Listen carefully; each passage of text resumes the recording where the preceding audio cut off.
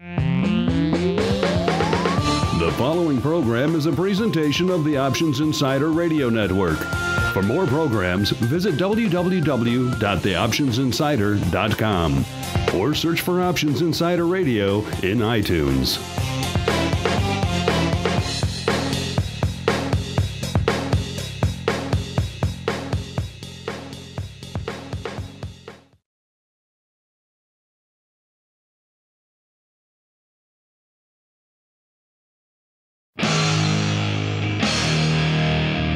And now, it's time for the show that breaks down the options market. From unusual activity alerts to market updates and trading strategies. If it involves puts and calls, then our all-star panel will break it down. It's time to hit the option block. With your hosts, Mark Longo from theoptionsinsider.com, Mark Sebastian from OptionPit.com, Mike Tusaw from KnowYourOptionsInc.com, and John Grigas from Options Express. Welcome back to the Options Insider Radio Network and our latest show, The Option Block. I believe we're up to episode 4 now, if I am not mistaken. So we're climbing the ropes, and if you count all those sneak previews, then we're up to about 9 or 10. So we're cranking. We're cranking through the shows.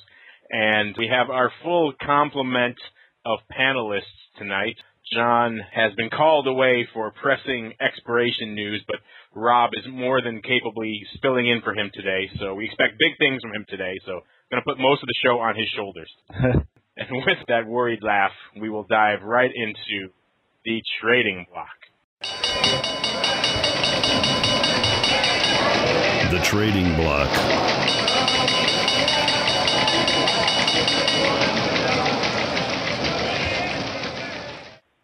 And welcome to the Trading Block. This is the segment of the show where we discuss some of the interesting trading activity we're seeing going on in the market right now, or that we saw going on in this session. And today was an interesting day. Broad indices didn't move that much. We had S&P up about 8 around closing and the Dow up about 77. We saw some interesting movement post Citigroup. Citigroup seemed to contribute a lot to that rally. That stock was up about 4% today after beating most consensus estimates. Of course, if you parse those numbers a bit, and then things start to get a little less rosy for Citigroup. Their third quarter net income was up. The credit loss provisions were down, so they had to write off fewer bad loans, but their revenue was also down because consumer lending weakened. We also saw Halliburton today. They're down about 5% after coming out mixed and disappointing a lot of the analysts. So the oil services sector not looking too strong today. And the stocks were up today despite a relatively bearish signal coming out in the manufacturing area, with manufacturing down about 0.2%. That's the first drop since the recession officially ended at the end of last summer. So overall, the news was a little mixed, and yet the market seemed to shrug it off. And right now, we are actually in the process of watching good old IBM, the old tech bellwether, now kind of, I wouldn't say tech also ran, but there's still a potent force in the tech world, but they're no Google, we'll say that. Let's get a live, quote unquote, live to tape update of what IBM is doing right now. They just came out with earnings. If stock closed at 142.83 and they're trading 139 in the after hours right now. Yeah, it's down almost exactly $4 right now. So people obviously not heading lower. Yeah, people not liking what IBM had to say. We'll keep you updated on IBM throughout the show. We're obviously going to discuss them a little bit later in the odd block as well. What do you guys have anything else you're looking at right now? You know, Apple earnings after the bell. We're waiting on those. Not seeing anything there. Was pricing in, a pretty decent move. Few other, we got a lot of stocks, a lot of LBO rumors coming out. There's a lot of companies that people are trying to take things private because they think, good companies are cheap to buy and bad companies are, bad companies maybe just are bad, but a lot of people think good companies are a cheap buy right now. So seeing some of that. Speaking of Apple, I just pulled them up, and they closed at 318 today. Unbelievable. We were just talking about them a show or two ago, and they were like 290, 295. And we were debating whether that was already too rich, and now they're at almost 320. In the after hours, they're down $1, so 317, but still. Well, Stocks only go up. You didn't know that?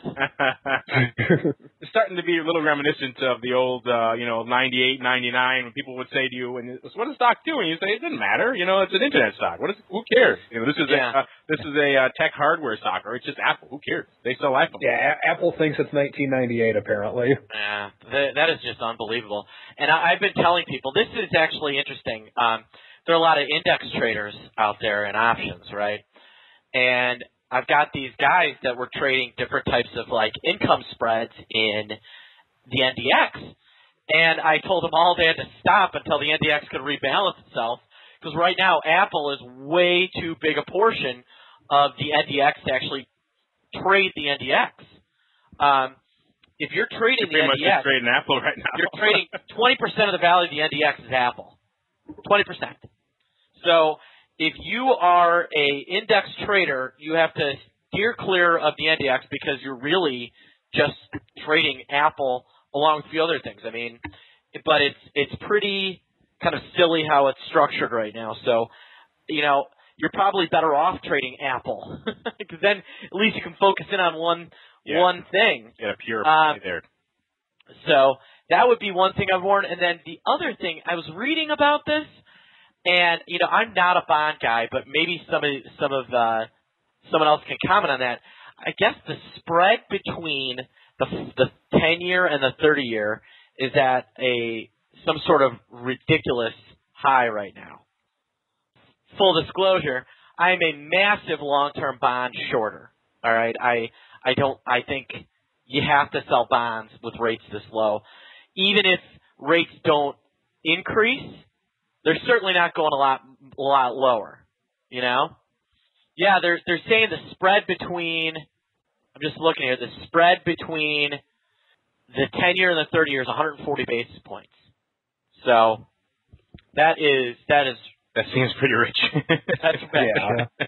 Well, I see a lot of that is everybody expecting the Fed to keep on dumping more of that helicopter money into the economy via the asset buyback program, and we're just not seeing any let up in the bond market.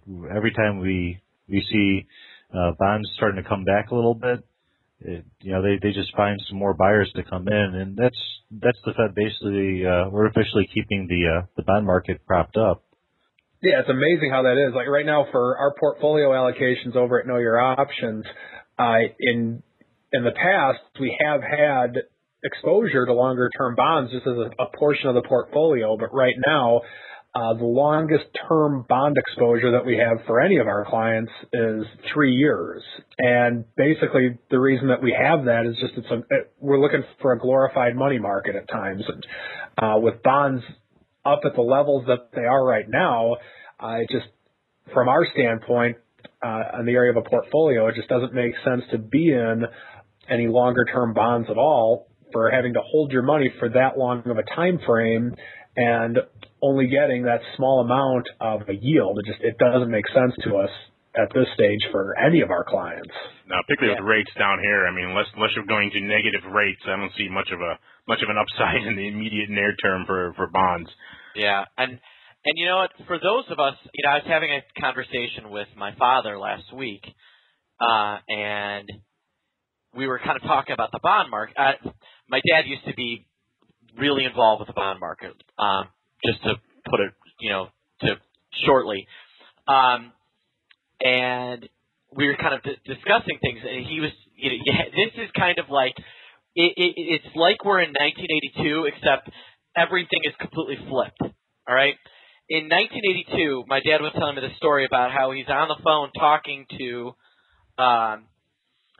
clients, telling them they've got to buy this 30-year because it's paying 16%.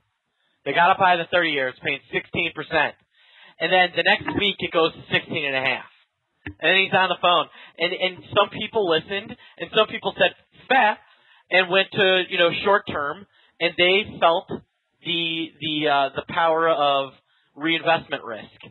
Now we're actually kind of the opposite way, where you have massive reinvestment risk from the other side. If you can't reinvest right now, you are set up for a real problem. And as far as interest rates go, I have trouble imagining that you can't sell bonds here and then over the next 10 years beat the long-term interest rate priced into the 30-year. Now, for those of us that are saying, Mark, I'm not walking down to the Federal Reserve and selling bonds, or, I don't want to go and open a big futures account at the Board of Trade and sell futures that way.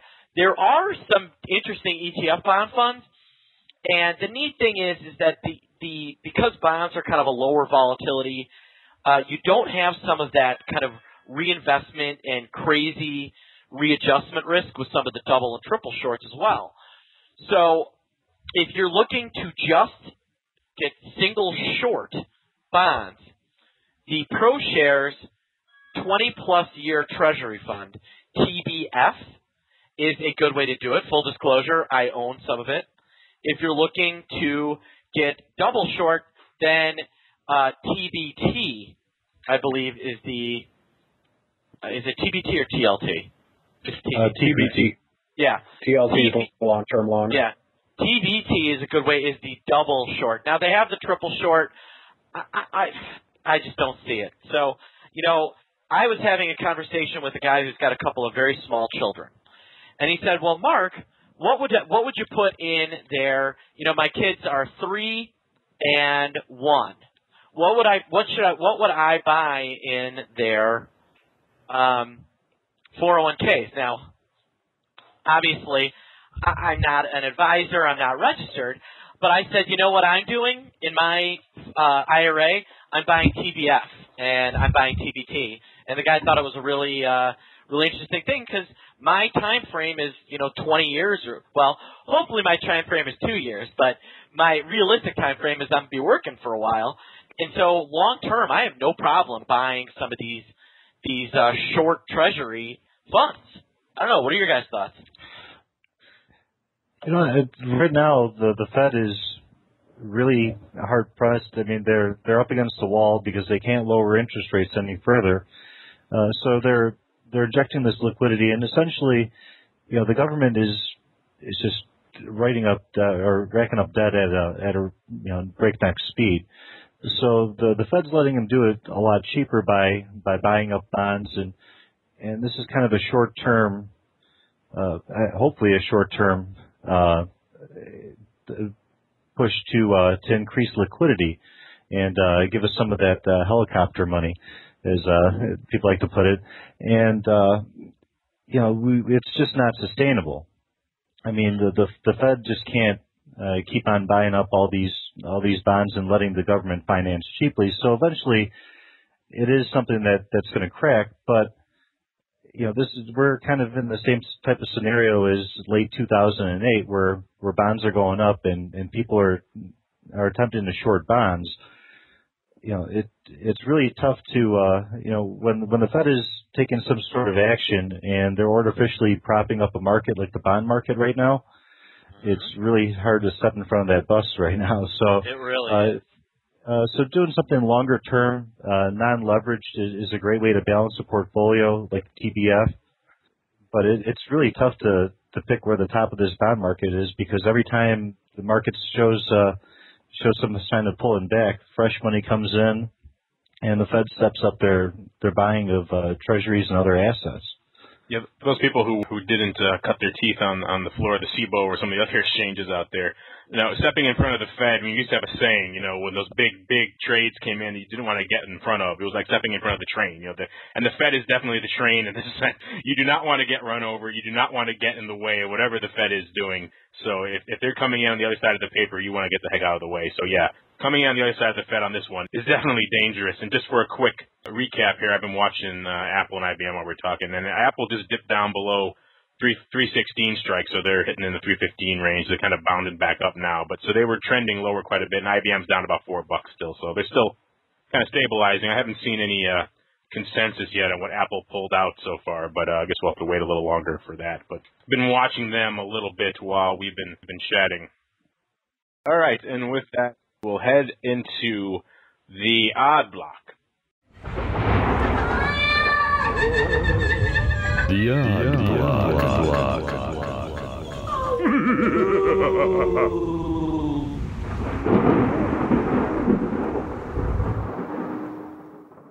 And welcome to the Odd Block.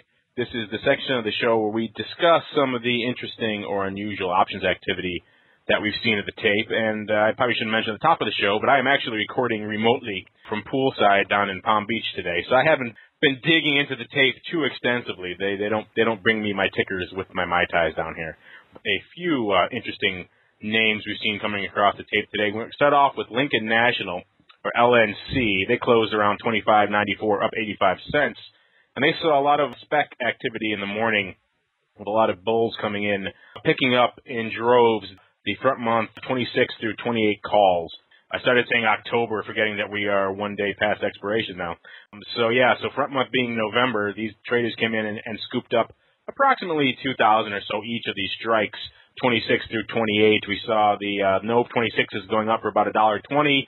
The Nove 27s for 80 cents. I don't have the price off the top of my head here for the Nove 28s, but it was all about in that same ballpark. That gapped up the overall volume in LNC to about 4 times its average daily volume. We also, not surprisingly, saw a spike in vol about 4% today due to all this scooping up of Nove calls.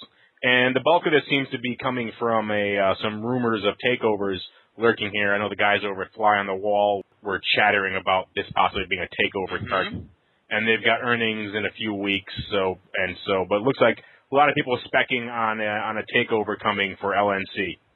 Yeah, the rumor out there is some sort of private equity leverage buyout of Link, and then there was also a possible. There was a couple of public companies that were also kind of discussed in the process. Yeah, the buying just didn't stop all day. People were just buying every single call they could get. The company has earnings coming up. The company might get bought out. I mean, there's all sorts of reasons to possibly buy calls in this, and that's what we saw today. With that, we will move on to GE, good old General Electric. They closed around 16.25, so pretty much unchanged on the day. And what we saw in here was kind of the reverse of some of the unusual activity we noted last show, with a lot of our people coming in and closing out winners and maybe rolling them different strikes. This was a guy who took a huge flyer about a week or so ago on the November 19 strike, and he came in and gobbled up 105,000 Nove 19 calls for 11 cents a piece. So these are pretty much what we call lottery ticket options. This guy was just betting on a huge upside move in front month. So he thought this thing was, he was just taking a pure flyer, and he came out today and in the opening session dumped them all for a penny. So obviously he was disgusted, and that trade didn't work out very well. He was taking a bet obviously on GE's earnings, and that didn't work out that well. On Friday, the stock was down about 5%. The company reported, better than expected, but as usual, once you start parsing the numbers, things get a little less rosy, and current sales for industrial equipment actually disappointed. So the shares are down about 5%, and this guy's lottery tickets went to zero pretty much. And he blew $1 million. Pretty much, yeah. It's a good lesson on lottery tickets. $1 million he spent. Yeah. $1 million. It was probably some ridiculous fund out there where the guy had some access to some capital and he wanted to just take a flyer, and maybe his risk manager didn't see it, or maybe they just don't know, or they're ignorant, and they let him take this ridiculous bet, and he got what he deserved. Right. You throw $1 million. You throw $1 million on these way out of the money, way upside calls and before earnings, and you kind of deserve what you get. Yeah, he basically said, put $1 million on 39. Pretty much. Yeah, it wasn't even $1 million on red. It was on 39. You're right. Yeah, well, I don't think there's 39 on the thing. Yeah, I know. Yeah, I think it's 38. He bet on 000 in this case. It was just exactly pure loser on this one. I know, it's unbelievable. So, I love it. We always mock lottery ticket traders on here because that's what we like to do. That's just silliness. All right, and then moving on to Whirlpool, WHR. I know, Mark, you've been following this one pretty aggressively while I've been being a lazy man down by the pool. And it looks like there was a lot of customers coming in buying the Dees 90 par. Was that a call spread going up there? Yeah, it's a 1x2 call spread. We saw a lot of actual upside buying in this thing. They got earnings coming up on the 27th. We saw some decent buying in November. And then what I thought was an interesting trade, because it's kind of telling of where this guy thinks the stock is going. Is he bought 1,900 of the 90 calls and then sold about 3,900 of the 100 calls. So he thinks this stock is going up, but he doesn't think it's going up 20, 30%.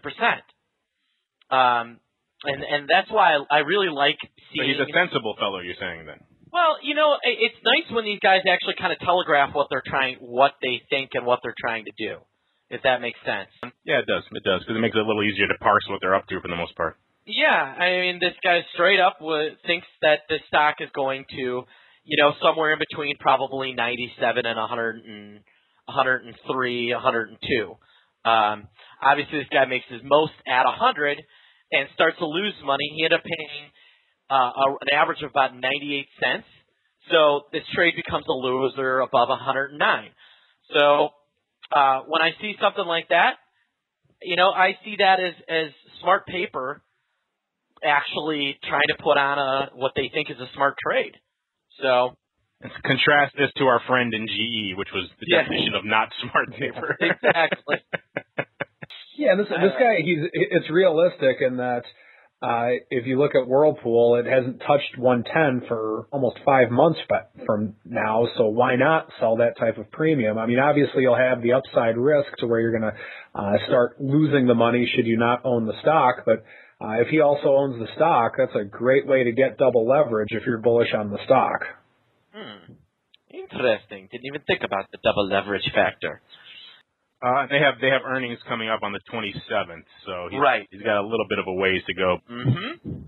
Also just do a little quick update here. Let's see where our friends are trading right now. We've got IBM is, last I checked, it was still down about 4. It's down 5 now. Now it's down about $5, yeah. $5. It's going to be below $135. I'm almost certain. That was your bet before the show, both for this and for Apple. This one has a little bit higher probability of paying off. I was chatting with Mark before the show, and Mark was talking to Mark before the show, and I said, Mark. He said, yes, Mark. I said, I think that tomorrow the opening mark on IBM will be below 135. What do you think of that, Mark? And he said, Mark,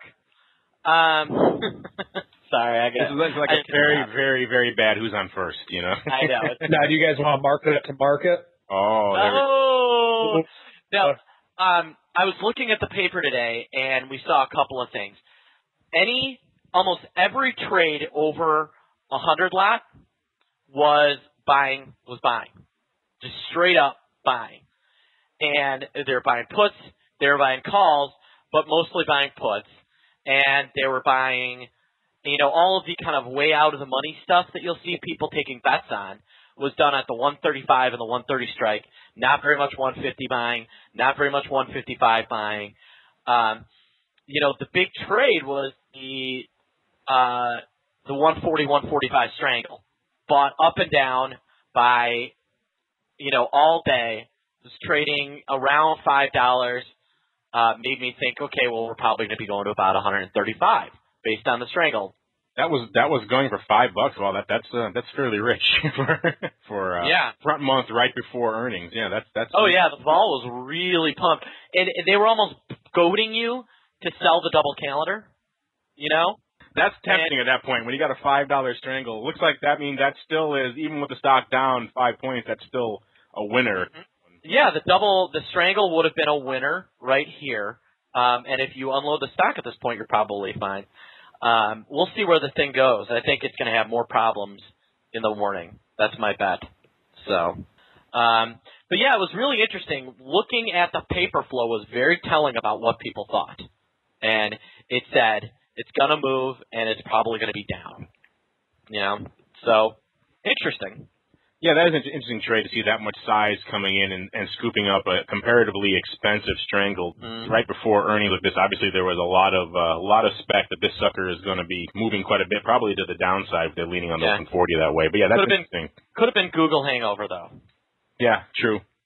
And we will get into Google more. I don't want to step all over Rob's spread block. We will get into Google in depth and what the OX boys think about Google. But And then we touched on Apple again, and we're looking at Apple. Apple is kind of, unless my quotes. I don't think they've halted it. Yeah, they've halted. I was just going to say, because all of a sudden I'm back to unched, and they were trading down about 2.5. They were pretty much down. Pretty much they had given up everything they made today, almost 3 points, and now it's kind of halted. So it looks like they just have just come out with that one. So that's let me pull up time and sales for Apple, and I'll take a little look here. And the last I saw was 316 by 316.20. And then it kind of just froze. Looking at the numbers, they killed the street. Net income 464 versus 277. Yeah, the street is always terrible, though. I mean, you can't even look at those numbers. Does the man who writes for the street? There we go. No, I don't mean thestreet.com. That's not what he was saying. By the way, full disclosure, I wrote a Whirlpool trade for the street today. No, the numbers that we get from kind of the collective analysts are always old. They're late to the party, and talking to everybody. The day of the analyst is over, in my opinion. I don't see, it's all about what is actually happening, not this might happen, because I think it's been proven over and over again how wrong these guys are. This is just another example of them either not updating their numbers, not being up to date with what's going on with the product. I mean, the system has been broken for a long time. They tried to fix it a bit when they untied the analysts from the iBanking and stuff, but it still is very much predicated on how cozy the analyst is with the company, because if he's not very cozy with them, they're not going to give him accurate, reliable data. They're not going to show him around, give him access to all the numbers he needs to do his job. So these numbers, and Microsoft mastered this game a long time ago, back in the go-go tech 90s. They would consecutively beat the street every quarter because they mastered the game of talking down expectations very well. And I think Apple has definitely stolen a page from their playbook on that, because they are consecutively just talking down numbers and then blowing past these talk down numbers quite a bit. Exactly. Well, and I think analysts are late to update things as well. Yeah, I think you're seeing some people rush in and update their estimates for kind of the wrong reasons. I'm not going to mention the analyst's name, but one of the large tech analysts. Oh, mention names. Why not? Let's just come on. Let's just light the fire here. But as soon as Google reported earnings last week, and we saw him up $60 in pre-market trading, all of a sudden he doubled his increase in his Apple objective to 335. Oh, so, wow. And for no other reason that Google just absolutely killed the street. I frequently say, and we're seeing this a lot now in the derivative space as well, where now that a lot of these companies are public companies, analysts have flooded into the space, and then talking with them and working with them extensively on the derivatives and exchange and brokerage space, you get a really good realization that these guys are really little better than reporters on these spaces, in the sense that they're assigned to a sector. Usually they have very little insider understanding of that sector. They're just assigned to it. Usually they have multiple ones that they follow, and they kind of gobble together whatever they can from the outside looking in. But it's a very rare case where you have an analyst who is very deeply experienced in the sector that he's covering and knows all the ins and outs of these various things. I'm about to really insult analysts. I was talking to one the other day. Prepare that edit button.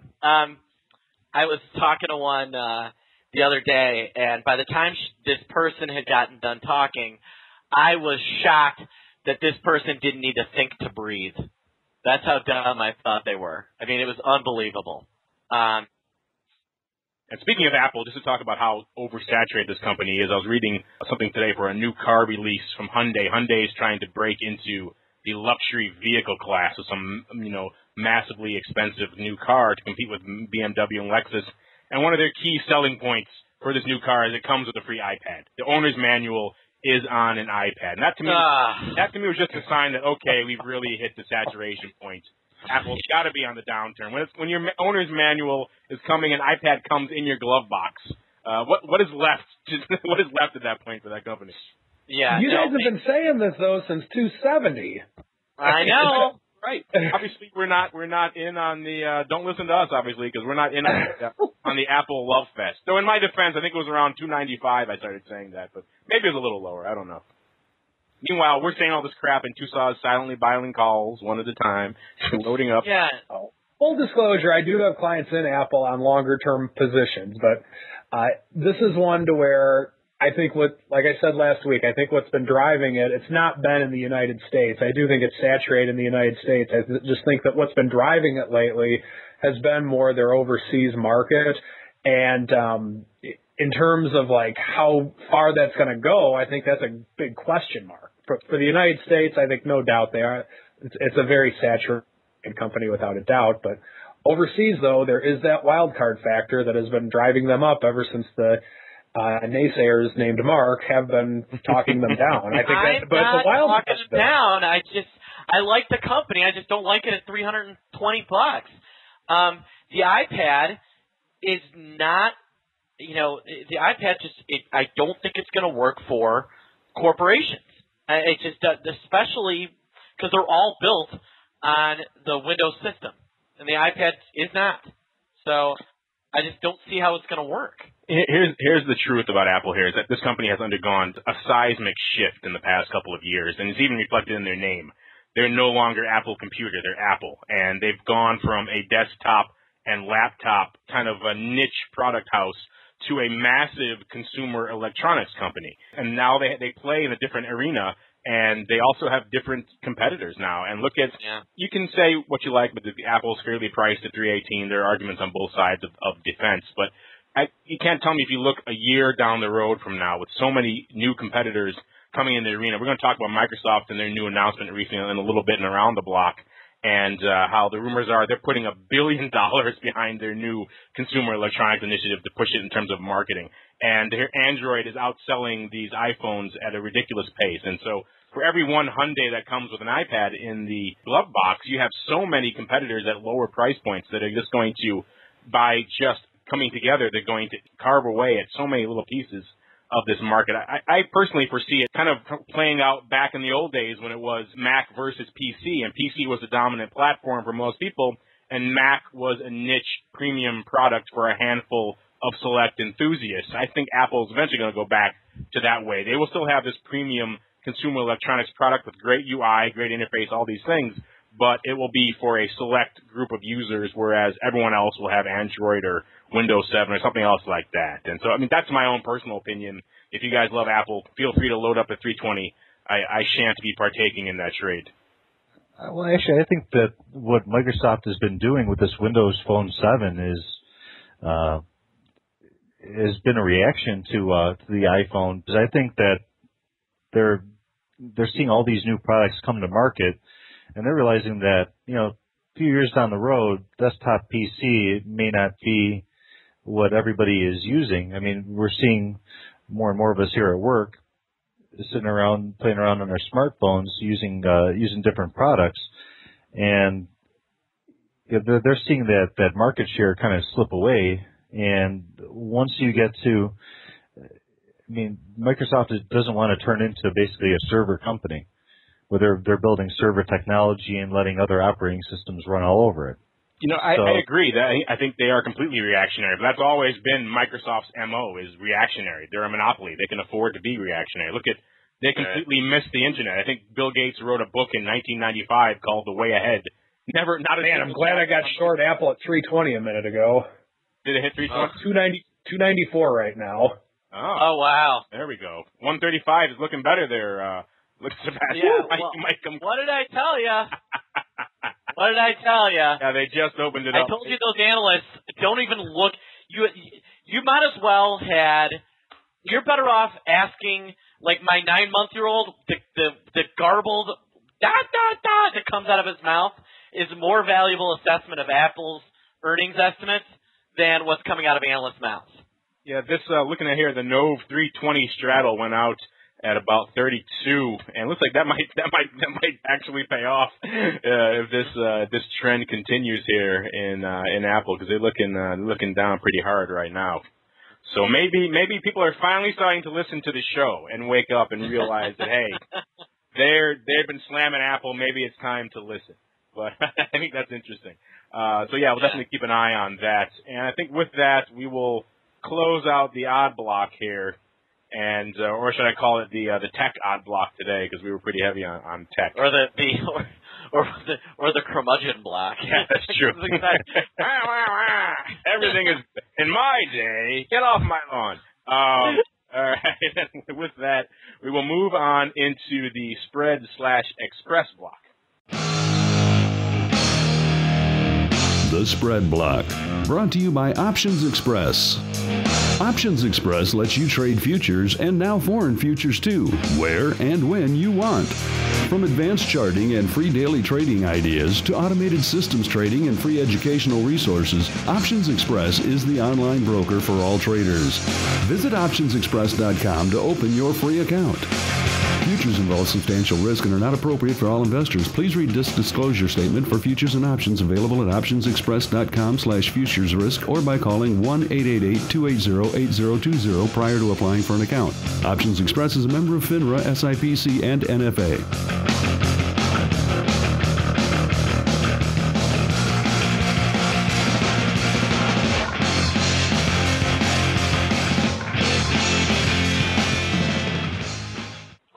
All right, and welcome to the Express Block. This is the section of the show where we all sit back and allow Rob to regale us with his wisdom on what is happening over at the Options Express customer book. So, Rob, take it away and regale us. Yeah, it's funny, and we were just talking about two subjects I was going to hit on, and that is the analyst estimate and the Google and Apple correlation. Now, we had a lot of customers prior to Google's announcement on Thursday, and we like to tear into those lottery ticket buyers. Usually, when Google comes out with earnings, we see these ridiculous option premiums and this volatility spike. And one of the top stocks that we had a lot of customers have interest in, and this is actually a company where the average Joe outperformed the analyst and the professional trader. We saw quite a few people outside the company selling the 540 straddle prior to earnings, because the last few earnings seasons, Google has kind of had these tight ranges that we're not accustomed to. And we didn't have anybody really buying the 540 straddle, but we did have a lot of people buying the 560, 570 bull call spread, and some of these further out kind of lottery ticket bull call spreads on Google, and they certainly didn't disappoint this last week. Yeah, those paid off huge. Where did that straddle go out before earnings, the 540 straddle? What was it trading for? It was trading for 25 points. Well, actually, we actually didn't have a lot of them, but I saw a lot of them go off the board last week. And that was in the trading and execution area. We were kind of debating, and I don't think anybody had the guts before earnings to actually pull the trigger. And we had pretty good arguments on both sides of shorting the straddle versus buying the straddle. And Google has kind of set the bar high. I think what we're seeing right now with Apple is every call we've had this morning. When I got in this morning, every other call has been Apple related, and I think that the Google earnings kind of had that spillover effect, and we saw these kind of unreasonable expectations. We saw the huge jump on Friday on Apple, and again it was higher today before the earnings announcement. And I think that we saw a lot of unrealistic expectations because it's down over $19 now in extended hours trading. Yeah, that's true. I mean, people got Google fever, I guess. And there is a lot more overlay these days between Google and Apple than there were, was just a few years ago. They're competing more directly. Obviously, they both make handsets or handset operating systems now. It was weird. The Google CEO was on Apple's board until about a year ago, which I always thought was kind of strange because they were essentially developing competing phones, and yet this guy is sitting in on Apple's innermost secrets while they're making their own competing products. That always seemed a little odd to me, and they finally woke up to that reality. But yeah, they're becoming more and more competitors now, and also they're kind of moving in lockstep in a lot of these markets. So I think people see them tied at the hip a lot more than they were. Right. And it's advertising. It's the mobile advertising that they're both really competing in as well. And with Google buying AdMob, they're paying for those clicks, and or they're getting paid for all those clicks, and I think that's kind of where you're seeing the differing business models between the two. On the iTunes store, the iStore, we're seeing a lot more pay apps. Where Google, a lot of their developers are actually they're offering free ad-based apps, and I think that Google is doing really well in that regard and getting paid for all those clicks, and people accidentally click on those ads when they're opening up their apps. But I think that the opinion was that Apple really controls where their products are sold, as opposed to Google, where you can buy Android-based phones on virtually any carrier. There are a lot of people out there thinking maybe Apple is sandbagging their numbers, and we saw the numbers you previously mentioned, where Android is way outpacing the iPhone as far as sales, and there are some traders out there wondering if maybe Apple wasn't pulling the Microsoft into just kind of sandbagging those numbers, because in the U.S. the only place you can get an iPhone is through AT&T, and it's very similar in Europe. They have T-Mobile and I forget what other carrier, but they have a lot of control over their sales, or where their products are sold, and you're kind of wondering if maybe they didn't sandbag those numbers just a little bit to surprise everybody with their earnings announcement today. And seeing how the market reacted, I think the surprise was not good.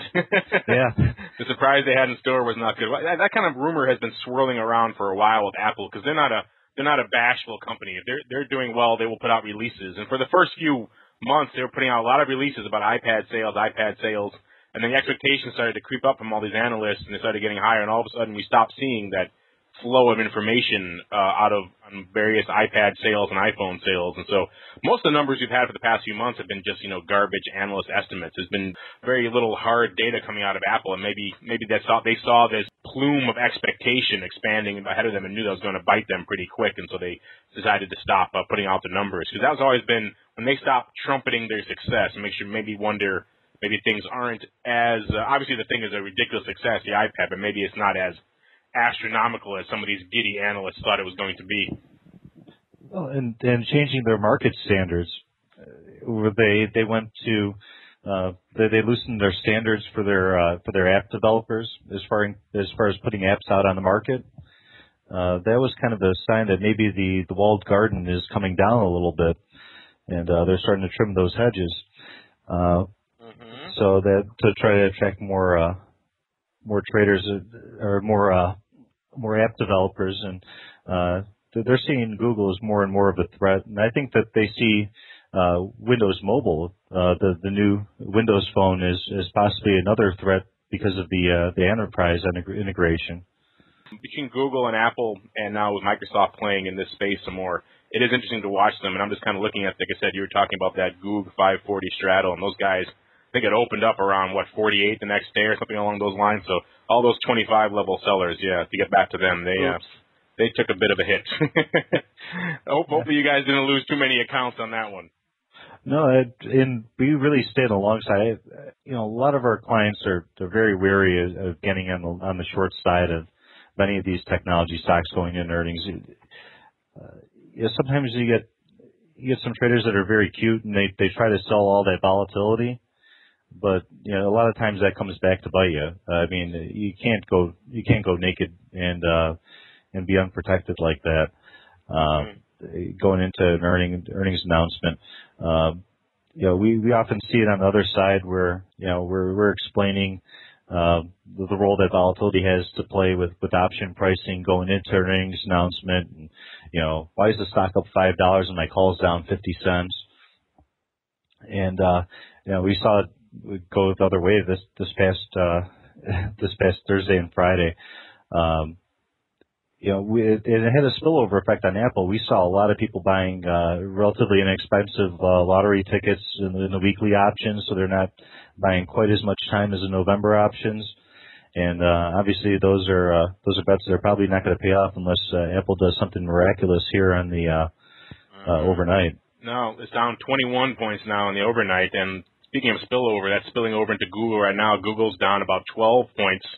It's actually printing in the 610 range, and it could be down about 7 points right now. So definitely the Apple-Google convergence is hurting them right now, with traders dragging down Google as well with the Apple announcement. Unless you have anything else, we're running a bit long here, so we're going to dive right into the strategy block.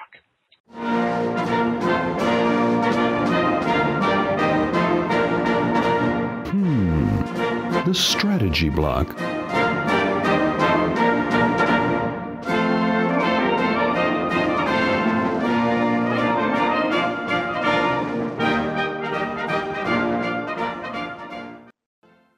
And the strategy block is the segment of the show where, like I said last week, we grab a cup of ale and we sit around the campfire and we listen to Days of Old with Mike Tusaw. And Mike, what do we have on the nostalgia docket today? Well, back in my day, Sonny, So first off, full disclosure, I didn't really short Apple at 320. I wish I would have, but I knew you didn't think I figured I just want to come clean with that. I really didn't do that, but yeah, they're like, man, but seeing as trading was halted, I don't think they probably believed me that much anyway. But anyway, I'm waiting for a pullback is probably something that maybe you've heard from either yourself in your own trading, maybe your financial advisor, maybe a trading coach, or just maybe even an analyst, so to speak. When you're looking for a stock trade and something is on maybe it's a pretty bullish run, maybe you like XYZ stock at 55, but it's trading at 68 right now, and you just don't want to pull the trigger on it until you get that pullback. But when you're looking at it, you're thinking, I'm just sitting in cash right now, and I have this kind of opinion on XYZ stock.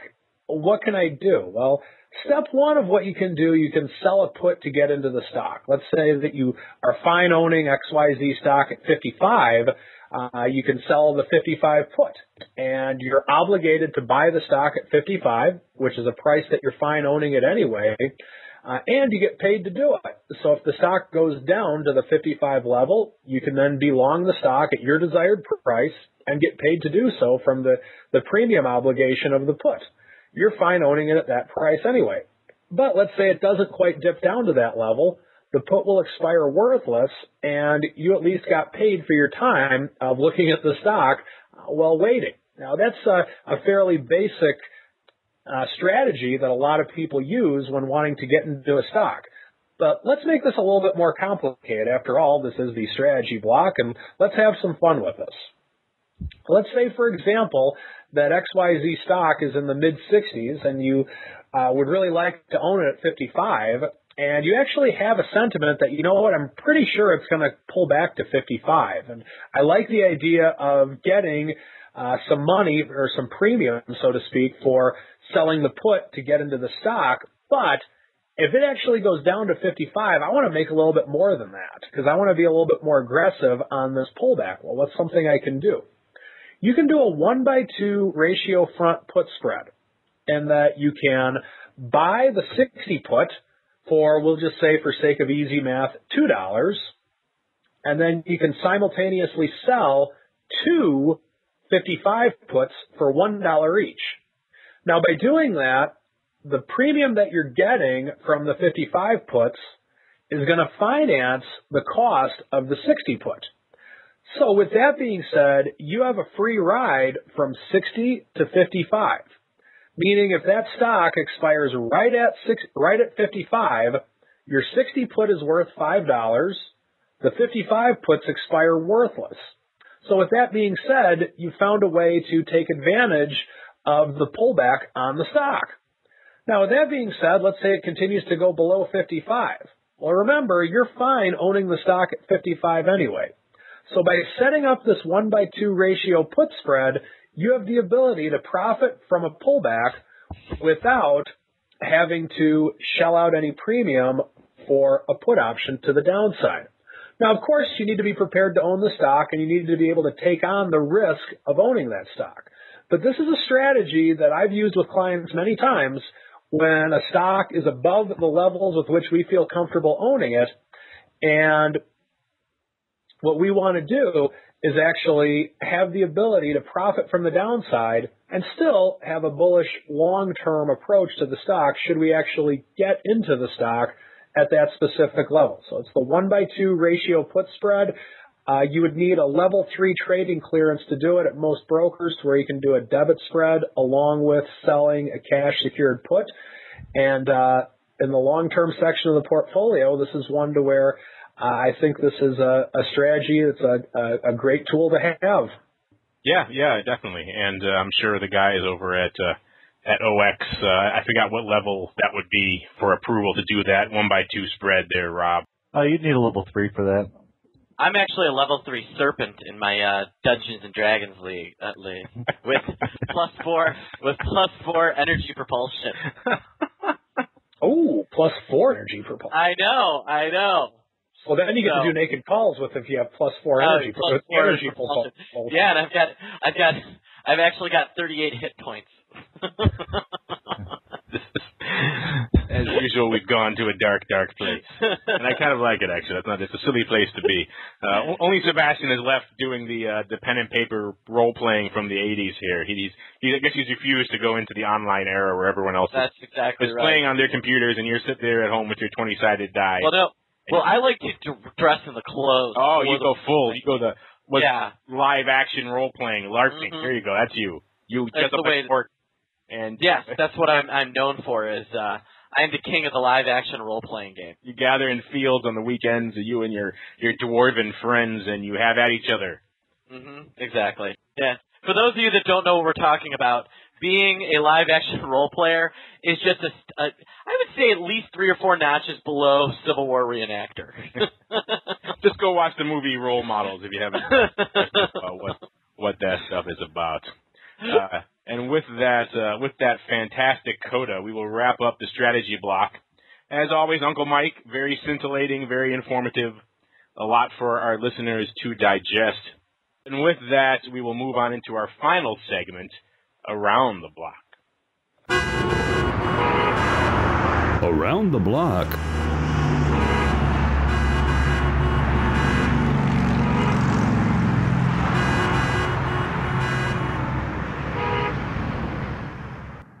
And welcome to Around the Block. This is where we talk about some of the interesting things that are on the horizon for us. And obviously, with this time of year, it's earnings. We saw some big players announced last week. We have some more big players announcing tonight. Let's just do a final wrap-up while you guys think about what earnings you're watching for the next couple of days. I will pull up. Apple's back up to 302 now, so they've come back a little bit. They come back about 5 points, and they were down about 297 for a while there. So I guess the world isn't ending completely for Apple, but it's not exactly lighting the world on fire anymore either.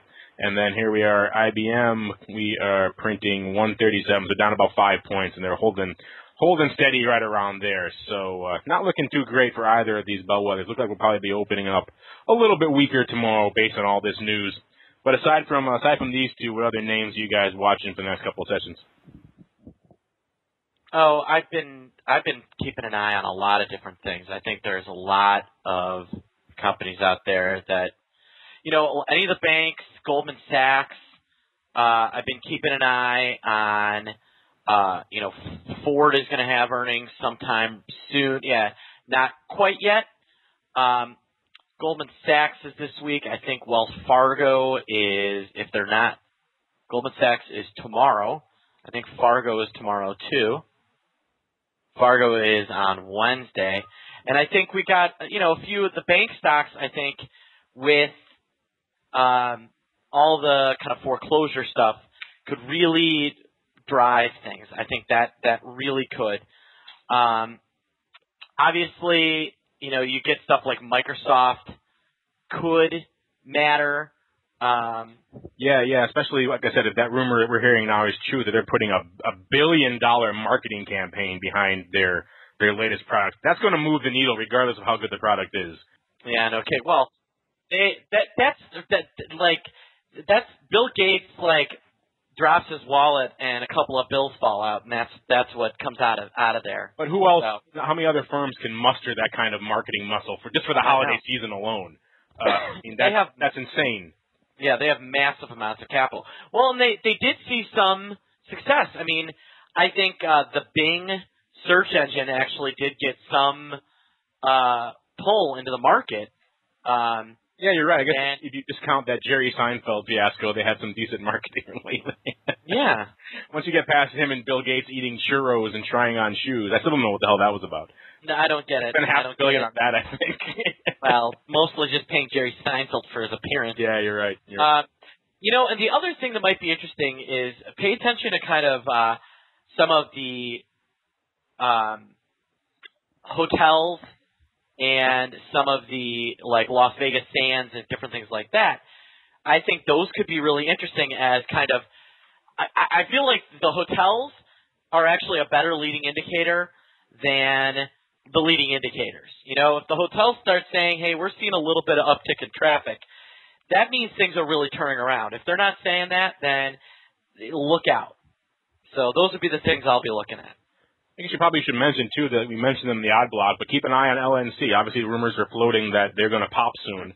That's definitely one you want to keep an eye on, I think, just because, like I said, if these LBO rumors are correct for LNC, that's a lot of acronyms I know we're throwing around there. But if these rumors are correct, then LNC might be looking for a pop to the upside in the near term. So to keep an eye on that one in your radar. STX is another one that there's all sorts of huge LBO rumors with.